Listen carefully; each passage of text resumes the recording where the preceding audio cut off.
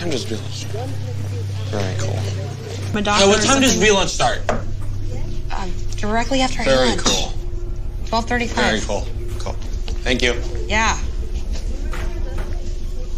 Yes.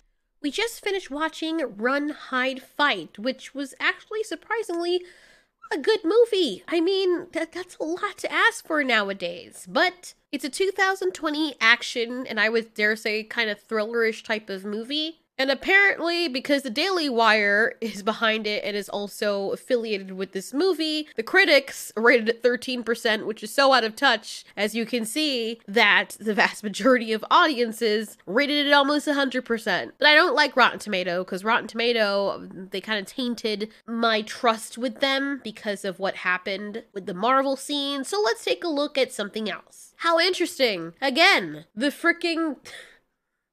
critics are like, it's awful!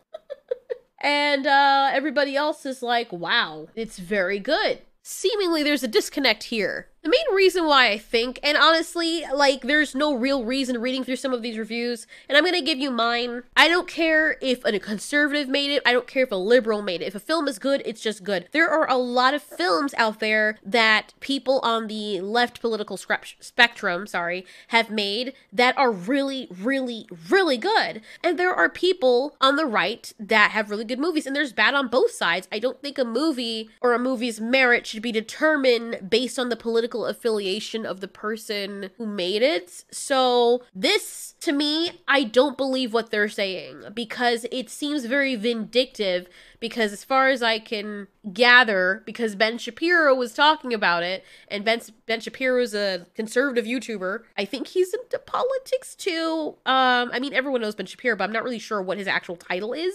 It doesn't seem like he's a news person. He just seems like the person that nobody dare debate because he comes with his stuff. And I find it very entertaining to watch him do that. He's a very good debater. I don't agree with every single one of his beliefs, of course, but whatever. Everyone's entitled to their opinions. And he was talking about this movie, and I wonder if he had not talked about it and kind of covered up the fact that this was by the Daily Wire, if their reviews would have been different. And I know this is weird that I'm talking about this segment of it, but it needs to be talked about because this is disingenuous. This is disingenuous. This is something that was apart from Hollywood, and Hollywood's like, no, it's awful. And I feel like it's a bit of discrimination, in my opinion. I mean, read any of these reviews, how they're like, it's like they're trying to find things wrong with it, but they're trying to make it in such a way that's like, yeah, it's horrible, even though it has strong actors and you know, the plot, but look at what they did here, which is funny because the same things that they're criticizing this movie for doing, they praise other movies in their reviews for doing the same thing. You know, very, very odd. Very odd indeed.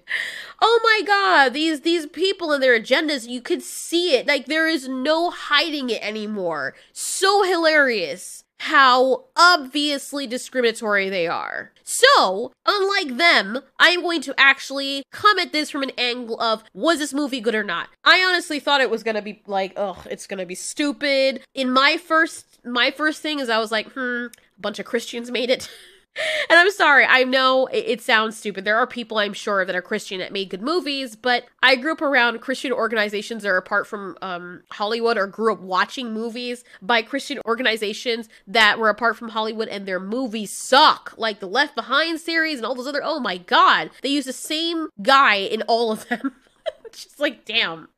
It's so cringy. But I was expecting that to happen in this movie, and I was actually surprised that the movie was actually good. I went into it thinking it was gonna suck. I was willing to support something because, honestly, I do admit, and it's very hard for people to fight this unless you're a hive-minded person who's just living under a rock and you have no idea what's going on around you. But a lot of the big-name studios, Hollywood, the big tech platforms, they have become very powerful. So everything has become monotonous. They don't have to try. They've become a chain where everyone's just gonna buy their stuff because they're all that there is. But you notice a lot of the best movies I've seen as of late are from indie developers or indie studios. So let's see what's going on. The one thing this movie gets right is, first of all, the acting by the main character is actually pretty decent. The way they set things up, the tension of everything, the tension is done really well. And nobody can't say anything because it has diversity through the roof. Like, of course, they would find one thing to say about this movie, and I'm pretty sure this person accounted for that. But it starts off with you wondering what the hell is going on with this person. It's clouded and shrouded in mystery. It kind of reminds me a little bit of Final Destination right before things are happening.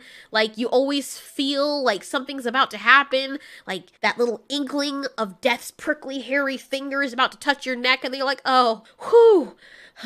It wasn't what I thought it was, I guess, before the real shit hits the fan.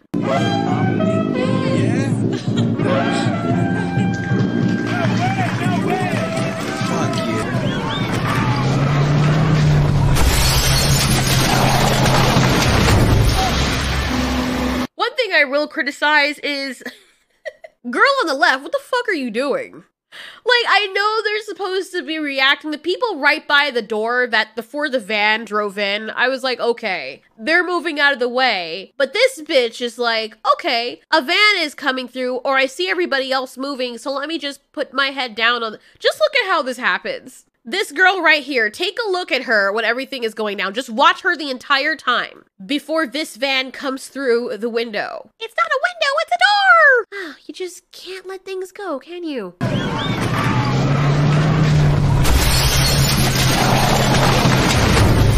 What the hell? That was so badly acted. She never once even looks up. Why did you get that girl? Like, she never once looks up to say, what the hell is that? Oh shit. And like, if you saw a van coming, why would you lie down on the... Oh my god. Oh god, she ruined the entire scene. Let's look at that again, because it's freaking hilarious. Okay, even the guy that's at the same table, he looks over, at least he looked up. At least he looked up, but it's still stupid. You see a van coming towards you. Instinctively, everybody is gonna run away. What are you ducking from? You idiots! If the van had driven inside the school and decided to turn and keep going, you both would have been dead. Natural selection much, my guy? God damn, man. They should have done a better job with that. Jesus Christ. Aside from that, the acting is pretty much okay with people being scared. There's some people that they do put to the forefront, and the tension when you think that the people are gonna shoot someone else, it's like, okay, I actually believe it. They did a good job in this movie with this Joker-esque kind of villain in letting you feel the tension of what it must be like to have these people come into a school and do this. The movie was an interesting ride, and it wasn't perfect, but they got the tension part down. They got the thrilling part down. It was really entertaining. And this guy who played the villain, I really like him. We were trying to figure out who he reminded us of, and he's a little bit of Joaquin Phoenix's Joker, with, as my partner puts it, the guys from Scream, the first Scream movie, the two guys. He kind of is drawing on all of those characters. I like that the girl has a weakness and she's trying to battle and deal with certain things from the beginning. I like that during the whole ordeal is she's still trying to save people. We've seen a lot of movies do this over and over and over again. It's not like it's a new genre, this movie came up with anything differently, but I did like their rendition of it. I think they handled it very well. I was entertained. I was actually so immersed in what was going on that when the dogs were like, we gotta pee, we gotta pee, we gotta pee, I'm like, alright! It was so annoying with all the freaking distractions I had to deal with while watching this because it was that good. There are other movies I've watched as of late, Hollywood movies, mind you, that I can't wait for a distraction. I actually have to watch it in segments because it's so unwatchable. But this, I expected also for there to be some kind of messaging in it, but there really wasn't. I was waiting for there to be. I was like, okay, all right, what message are they gonna push now? Or, you know, maybe, I wouldn't even mind because you hear so much of one type of messaging. It would be interesting to hear another perspective, but I just want to watch a movie. I don't want it to be used as some kind of messaging. But there wasn't really any messaging here. I mean, the only message here is to learn to let go and to fight for what is right, to fight for everyone else, and to know how not to be a hero. Even though the girl was doing that most of this movie, I was expecting that she was gonna run up on those guys and do the whole frickin' Jason Statham bit, and I was ready to just cringe so hard, but she didn't do that. The whole fighting part was she was going to the rest of the campus and trying to get people out of the school. That was noble. I did enjoy that. That was brave and that was awesome, and they didn't make it cringe. The movie was great. I really did enjoy it. There was nothing wrong with it. I don't know what people are bitching about. Honest to God, I don't know. It kind of feels like the whole Columbine situation, and it is good for people to see this movie. And dare I say it, this is the type of movie that should be in theaters. This is one of the movies that should start off 2021 in theaters. And I am so glad that we're getting other companies and studios out there, aside from Hollywood, bringing us entertainment. I think that there needs to be more competition, because there's this weird thing that happens when conglomerates or when groups of powerful organizations get too huge. They get too powerful and they don't try anymore. Have you ever noticed that your favorite musicians, whenever they get to a certain size, all the songs that they put out are trash? That's because there's no passion in their music anymore. They still enjoy it, but there's no real passion. There's no suffering. They have everything they want, so they don't need to try. And of course, when you're the biggest and only bull in town, you will automatically have all the cows, because you're gonna be like, oh yeah, I got you all your milk. What are you gonna do? Go get some other bull? Ain't no other bulls around, bitch. But you notice when a bigger bull comes along, all of a sudden that bull is all affectionate and attentive to the females, and then wants to fight that other bull and prove his worth. So I would like that. I would like for there to be more competition with movies, because this is actually done really, really well. I think they could have worked on some of the dialogue for some of like the grown-ups and stuff. I think some of the acting was a bit like with some of the characters. I think the strongest actors were the father, the main character of course, and the villain guy, the main villain guy, the head honcho guy. The crazy villain, I liked him too, but he was not that great of an actor. You could tell. Like, you watch Joaquin Phoenix play crazy, and you never see other people playing crazy the same way again. I've seen this Tom Hanks looking dude before. Where have I seen him before? I don't know, but he's a good actor. Most other people are decent actors, they're just not great. But you can see that there's a lot of potential there. But this guy, he's going places. I liked his performance. That's at our camp in Broken Bow. I've never seen a family so happy. It made me wish that I could have that someday. You absolutely can. Wow! I can have your cabin? Oh my god, I love that guy. Oh, he's a villain, he's an asshole, but I really loved his performance. He was great. Like, whatever else you guys are gonna make sure that you sign this guy up, because he plays that role so freaking well. I would like to see what his full range of acting is. Anyways, that's just my really short review about it. I don't really even want to get too much into it, because honestly, I want you guys to support these people. I want us to support alternative studios. That's why I like indie films. That's why I like studios like Omeletto and Crypt TV and all of those, because whenever you have outside forces that are not just the same monotonous drivel you see all the time, you have this wonderful thing that happens. Creativity. Remember that was like Hollywood? No, they've forgotten. It's all about politics now. So we don't really want that in our movies. And yes, I know what people are gonna say. Oh, politics are part of movies anyway. Yes, I understand that. We just don't want propaganda shoved down our throats. I don't care what side it's coming from. I want all the characters to have their own ideals, but I don't want the overwhelming film of every single one of the characters being this freaking nauseating, hive-minded, monotonous, culty thing. And you see a lot of that in movies. Now, granted, it is a little bit more believable if you have places like California or those homogenous societies in terms of culture that believe all of the same things, but that's pretty boring after a while. It feels like everyone's the same, and now we're dissociating humanness from individuality, or rights and the beauty of being a person from individuality. And that stagnates creativity, it stagnates a culture and a society. I know. It's so off track from the movie, but there was a point behind this movie, and that's what I'm also reporting on as well. So it was a good movie. Was it the greatest movie ever? Of course not. There's so many things this movie could improve upon, but it was a lot better than a lot of Hollywood movies we've been seeing recently. People were just people. So I would go and check it out and give it some support. Not because it's backed by conservatives. No. No, the movie isn't a conservative movie. And whoever tells you that seems to be very bitter and hateful. It's literally just a movie about these poor students having to deal with these evil people gunning them down, and one brave girl chasing back into battle to help other people. It's actually very inspiring, and I would like to be like that character. Obviously, the critics aren't doing themselves any favors. Critics, your bias is showing a little bit. I like how this person gave it a 0. This person wrote a review, and it's funny them saying that, because honestly, I expected to see agenda in there too. I really expected that they were going to be like, oh, pro-gun, you know, and I didn't get that from the movie at all. I really didn't. There's some people who don't like firearms. I get it. I don't know why you wouldn't like a weapon. It's like saying you don't like cars, but there are some people who are really touchy about that, understandably. So you shouldn't have a movie shoving in your face that, yes, you must do this. For crying out loud, the villains were the ones with the firearms. This person is like, it doesn't save a film, the cinematography is good, but it doesn't save a film that is fundamentally poorly written and designed to appeal to an echo chamber. Your bias is showing too.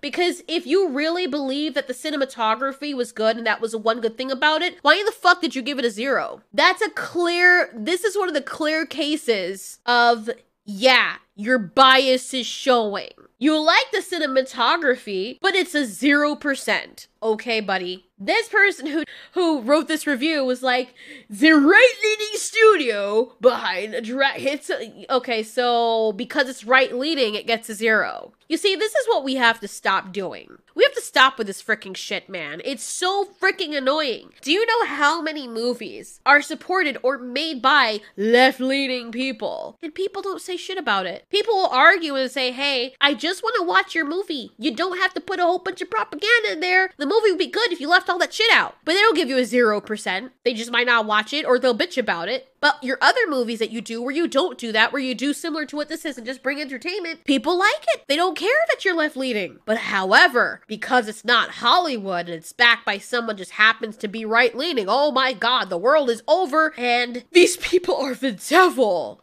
It's amazing how elementary people are behaving. But that's what happens whenever you have somebody that dares to compete with Titan companies. Anyway, I thought the movie was very good. It was a good experience, and maybe I wouldn't be as impressed with it if Hollywood had been putting out great movies as of recently, but they have not been. I can say that it was definitely a better movie than Wonder Woman 84. It was a better movie than Monster Hunter, which I did enjoy, by the way. I did a review of that. You can go check it out. Like I said, there were some issues about it that I don't really like some of the acting and some of the dialogue, but it was pretty good. Pretty good. Really tense. Very entertaining. Will I go back and watch this movie over and over again? I don't think it's that type of movie that I want to watch over and over again, but if it was running on TV or something and there was nothing else on, of course I would sit down and watch it again. It's not one of those movies where I'd be like, oh my god, not this movie again. No, I don't feel that way. I would be like, oh, word, this movie? I love that movie. That movie is actually pretty entertaining. Here, somebody else, watch this. This is a movie I would actually refer to somebody else to watch. These people are getting mad because a school shooting is a cliched action movie. Like, I don't know, 90% of your fucking action movies? I mean, the bias is just nauseating. Stop being a child and stop being jealous and envious, and a movie is actually better than what Hollywood's been putting out for a while. If anyone's still here watching, what if I told you that Ben Shapiro and those didn't actually make this movie? It was somebody completely different. If it had come out the next day that it was actually Patty Jenkins who wrote and directed this movie, or Lulu Wang, or Steven Spielberg, you're like, just kidding, it was actually this person who directed the movie, you just dissed his movie and gave it a 0. Would you still have the same opinion? If you didn't know it was backed by a right-leaning studio, or people that just happen to have that belief, would you still rate it a 0? Fair question. Anyway, I don't know what the frick elephant is, but I enjoy Die Hard. And to me, it was a little more deep than that because of what was happening. But yeah, it is basically high school Die Hard, and I enjoyed every minute of it. Thanks so much for watching. This has been Ultiori. You ask, we answer.